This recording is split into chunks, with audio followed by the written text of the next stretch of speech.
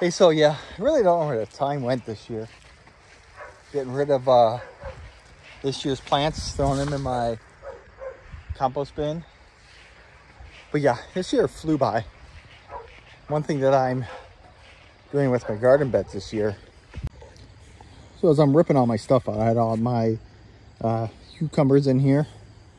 So I'm gonna get all the plants and especially these little plastic tags out. I'm gonna do a nice rake and I'm gonna go ahead and put some of this awesome. So I'm gonna go ahead and throw some of this cover crop on. I got this cover crop from True Leaf Market. Put a link down below. You can go check them out. But yeah, I'm gonna go throw this cover crop on. I did it on a garden box over here, probably about last week. I'll show you how it's looking. As you can see right over here, the cover crop's already starting to pop up here. And I'm just gonna let this sit all winter long. All right, so the cover crop I'm using, it's a mixture. I'm gonna read it from the tag here. So it's a mixture of wheat, peas, it's got some collard forage, it's got some radish, it's got some weird cover, I don't know. It's got some yellow mustard. I'll show you the tag. There you go.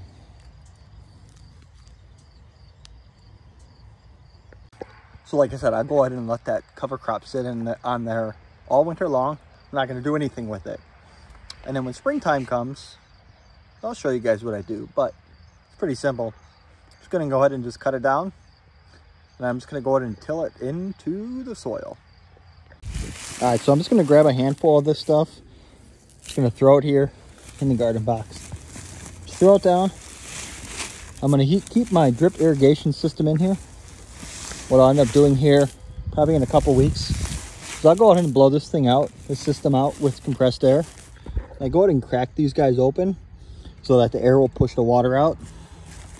And to be honest with you, these drip irrigations from Carpathen, they're pretty cheap.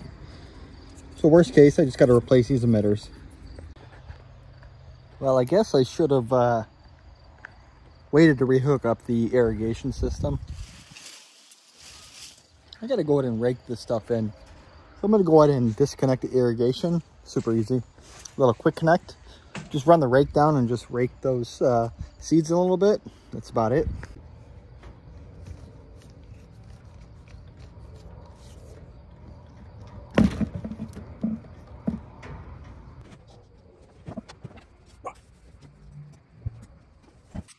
All right, nothing too crazy.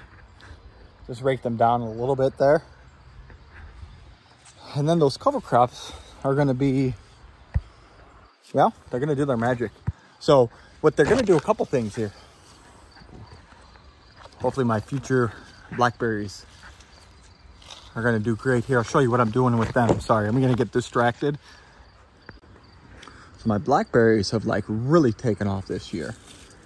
So I'm gonna do here, this string method right here that I did, epic failure.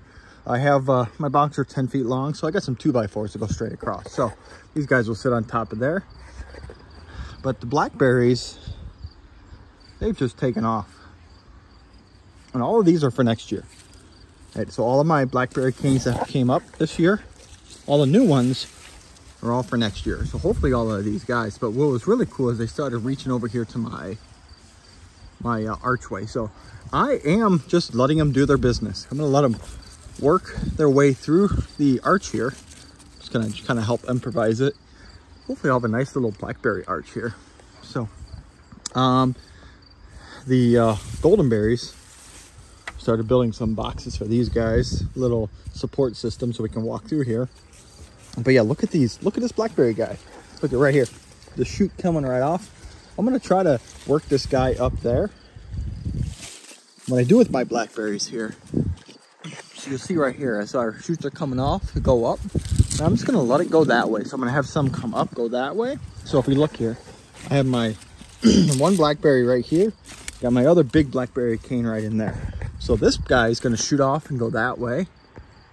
Zoom out a little bit. He's gonna go that way. And this guy is gonna shoot up and go that way.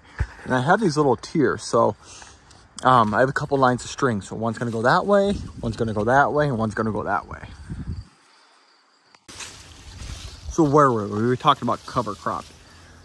So cover crop is gonna help your garden in a multiple different ways. So one of the biggest ways for me is a lot of my soil will crack.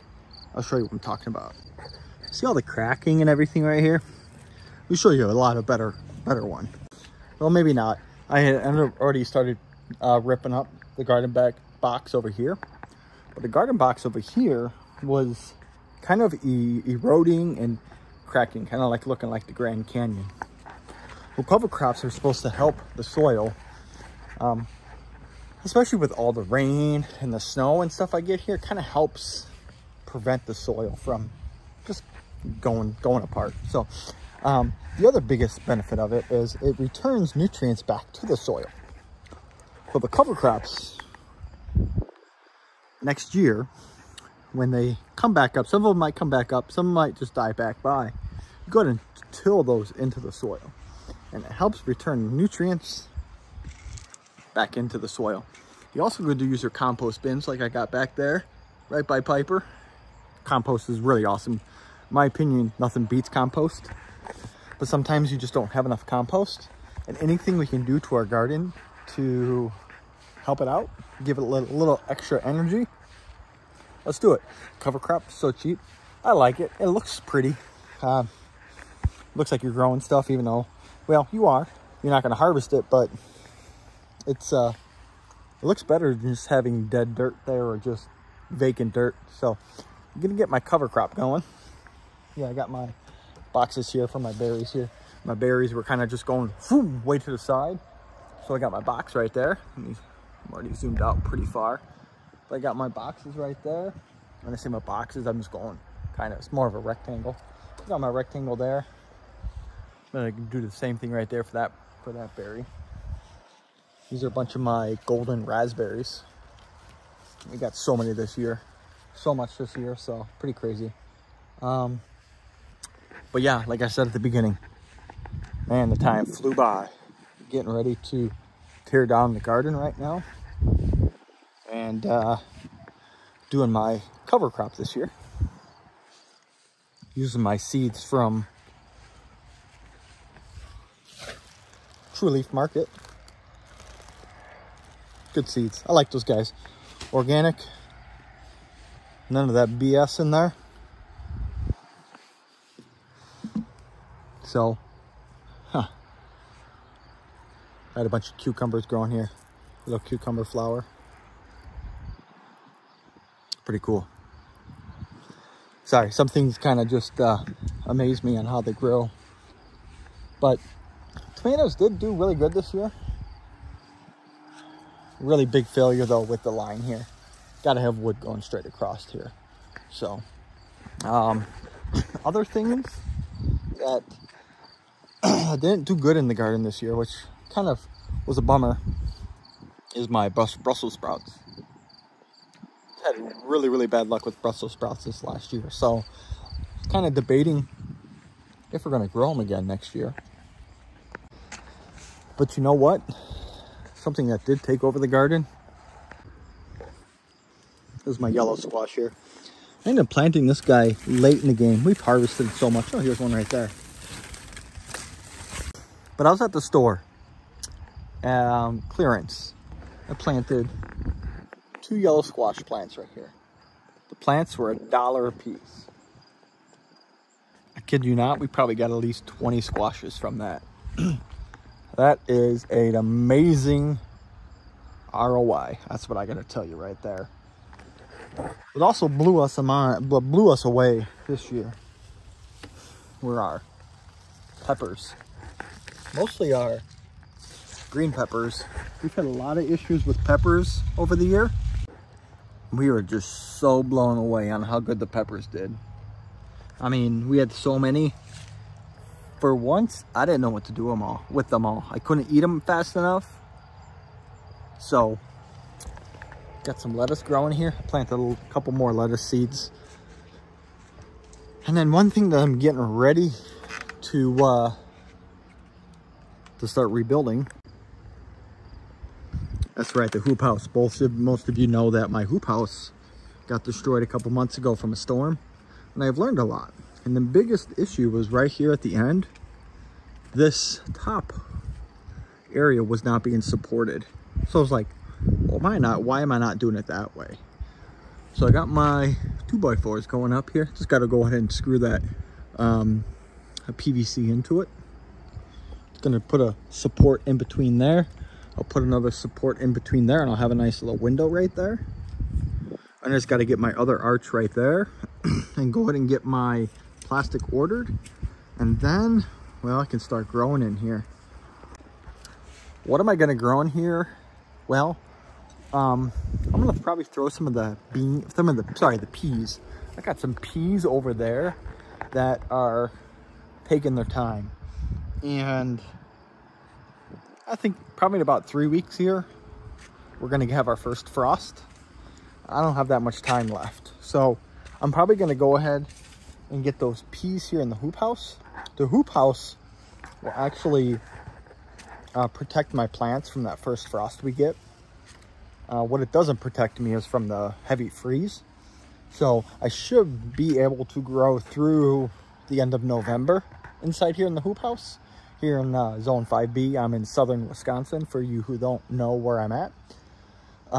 So I should be able to grow until, yeah, November. And then I can pick back up growing here in March. There's no way I'm going to do that outside of the hoop house. And I had a huge head start on things this last year. I was harvesting things way before inside my hoop house. I really want to get this back up. Really debating if I wanted to do it again, because it does cost so much money. And really, I mean, to be honest with you guys, I don't make anything off of it. I mean, this will be the third time I've redone my hoop house. The only reason why it's the third time is because was it this year? Yeah. This year I made it bigger. So I went from 8x8 to 8x16. So I had to make it bigger. So, you know, it's really, I would say, the first redo from a failure. I just wanted it bigger last time. So, I just do it for the fun. Well, and to teach you guys all too, or help you guys out. Because, you know, it all goes back to my mission on helping people grow the food that they eat. Really, again, that's the only reason why I do this, these platforms here. Just to help people grow the food they eat. I want people to eat food from their property, food that does not have chemicals on it. If you don't know about me, sorry, mid-speech, I saw my dog eating something. People don't know about me. I'm a fully organic garden here. I don't spray anything. My personal beliefs, you can believe what you want. My personal beliefs is not to spray any chemicals on any of the food you eat. So 100% organic. That does give me problems. Look at that cabbage guy right there. Look at those cabbages right there. Check out my bok choy that's annihilated. That's the challenge I have. Learning every day. I let this like mustard. Like if I spray this, there's no way I'd just pick this up and eat this. It's like this mustard kale. I'm letting that guy grow as a plant for the animals to eat, so they don't eat my plants. So that's one thing that I do, is I find plants that the bugs will go after. What I also do is I plant plants that bugs don't like the smell of. So bugs don't like the smell of basil. I plant basil by myself. They don't like some herbs, so I plant my herbs with my plants. So yeah, sorry, I just went on a massive ramble. I know we originally started this video on cover crops. So let's get back to the cover crops here. So I got my one garden bed right here with the True Leaf Market cover crop. I got them all raked in. Perfect. One last thing is I just need to go and get my drip emitter from Carpathin back in place. Yeah, I'm gonna leave these. Probably a couple weeks, I'll go out and blow my whole system out with some compressed air. I'll show you what I do at that point. Done that a few seasons, and I have no issues with it. I've had a couple drip emitters not make it through the winter time. But again, these drip emitters are so inexpensive. I think I got about 100 of them. I don't know. I mean, I'm really pulling this number out of my butt, but maybe 20 bucks for 100 drip emitters. That's really not bad. I mean, at least for me. I understand people have hard times, but yeah, just gonna go ahead and leave these guys on there. I'm gonna leave them cracked a little bit again, so that when I blow the air through them, any of that excess water will come right out. I'm gonna go ahead and rip all of my plants out of here. Those are my cucumbers. I'm gonna get them inside of my compost bin over here. One of my 2 wooden compost bins. And 2 of that sub-pod compost bin. Sorry. Dinner was coming up there, I apologize. I do have my sub-pod compost bin. Works amazing. But for my harvest time, they go in, or not my harvest time, and I rip those guys out. They go into my wood compost bins. Springtime comes along, I'll go ahead and turn those guys around. I probably won't have that much dirt in them from next year. I took a lot of dirt out of them this year. So yeah, that's what's going on right now. Just harvesting what we can so the bugs don't eat them. Got a lot of my tomatoes here that those bugs are just been annihilating